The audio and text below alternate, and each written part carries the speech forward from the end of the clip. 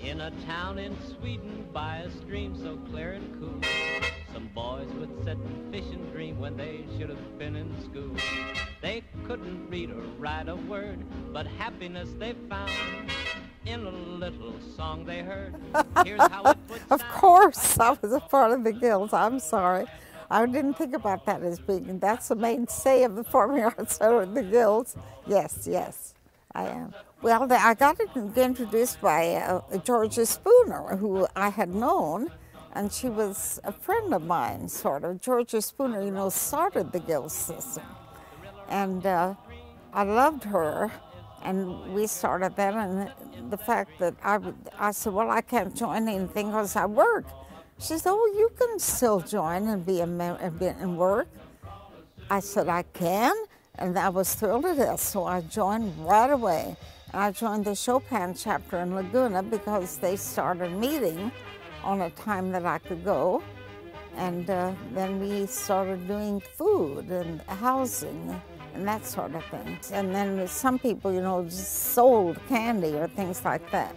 And so I joined the Chopin chapter, and that's right now I belong to Camelot, which is another guild, and Chopin disappeared. I think it should be quite important to continue the guilds because I think they've been such a tremendous asset to the community, to the world, and that's how we learn about so many of these things. And I think for the center, we're always going to need the guilds. I mean, that's my opinion. And I'd like to see them go on forever. I would.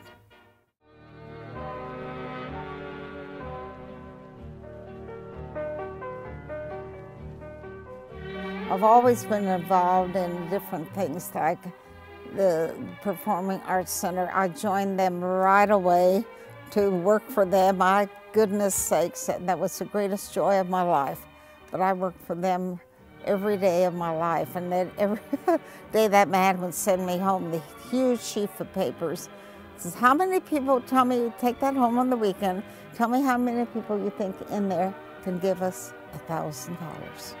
I'll never forget that. And I would struggle, and when I came back, I seemed to know a lot of people that I thought could give. And he congratulated me, I know, on the end of time.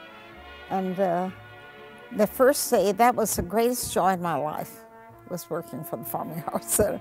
And I'll never forget that.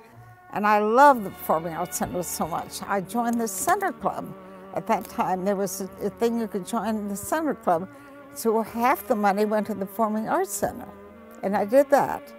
On dress rehearsal night, I feed the symphony orchestra. I take them sandwiches and bake them cakes.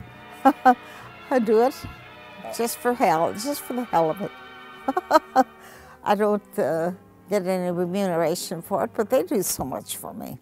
What difference does it make? I love to feed the orchestra. They always eat the chocolate cake first, but so do I.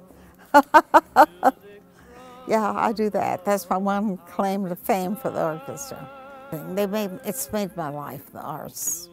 I just can't imagine anyone not having some part of the arts in their life, maybe some part they can afford. It changes your whole life. It adds enrichment to your life, the arts. I love it. And we're so lucky in Orange County, you know, where you have that opportunity to get involved in that.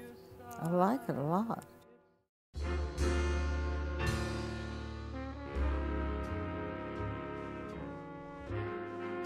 Oh, we were showing a house in Laguna.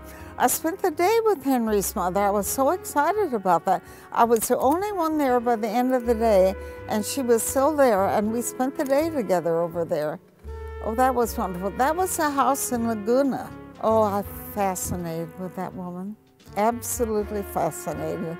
And she would sit and talk to me. I was really impressed. There's a busy woman who was an important woman, and I was just thrilled to death. I had her all to myself. I spent that time with her. With the rest of the day, it was the end of the day, and I think she was tired. So she sat down and talked to me. And they wrote an article about my hat, you know, 2 different people wrote the articles about my hats. And they asked me who the most important man in Orange County was. I said, well, Henry, of course. And then I saw him in town like the next week. I said, oh my God, Henry's going to hug me. I know he is. And of course he did. He thrilled me to death, but scared me too.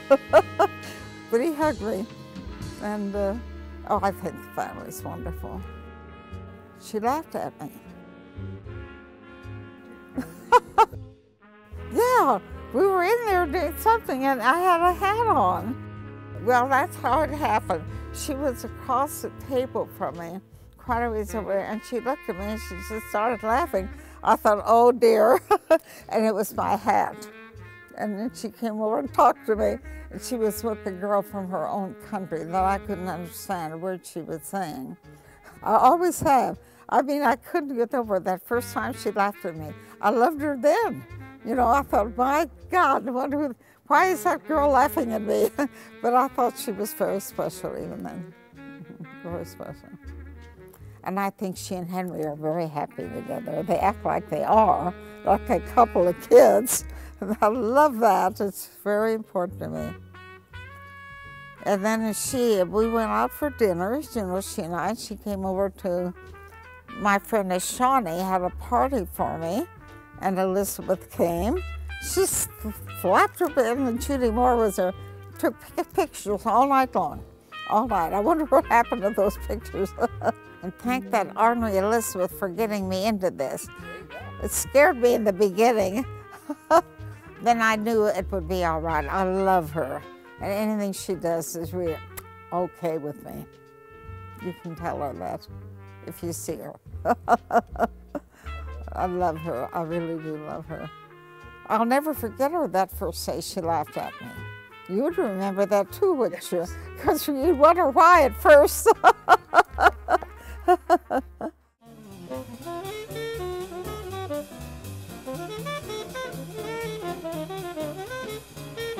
My favorite color is purple. My favorite place to visit is San Francisco. But the first place I went was San Francisco, and I did know it got cold in July. And I went up on the 4th of July with just a sleeveless dress and froze to death. The whole weekend I was there. Yes, I love San Francisco, though. I always loved Clark Gable. You know, how could anyone not like him? My favorite song? Oh, Farewell to Thee. Isn't that strange? It is, though.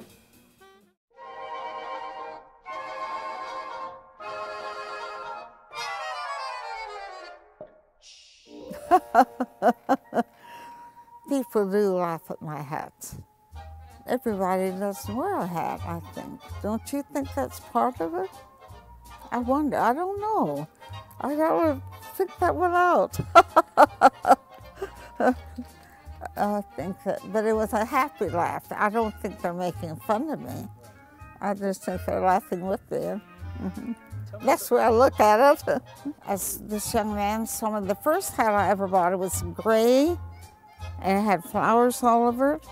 And it was Jack McCall's, and I had it. I was in a hotel, down in the Ritz-Carlton Hotel, and that man came along with a suitcase in each hand. He was rushing out the door, and he looked up and he saw me in the hat, dropped his suitcase and went up there with me. He said, "Lady, that's one hell of a hat." Then turned around and walked out the door. Without his suitcase. And I had never wanted anything but Jack McCall. This is one who. Wild, isn't it? Yeah, I have a good time in life. I really do. Half a bubble off. No, I just thought of it. I just thought of what you asked me. It must be true. Not a whole bubble, just a half a bubble off. I just drink water. Oh, listen to her. No wonder we love Judy. She has all sorts of reasons. Oh, God.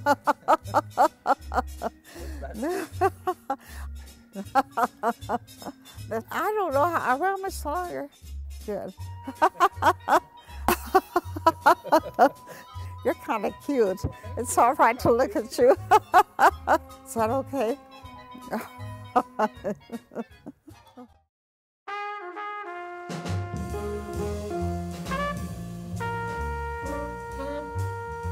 I have to have people around me. That's the secret to everything. It's the more people, the better. But I have to have people. So they have a little patience, and I think and to keep working. Don't ever give up. Don't ever give up.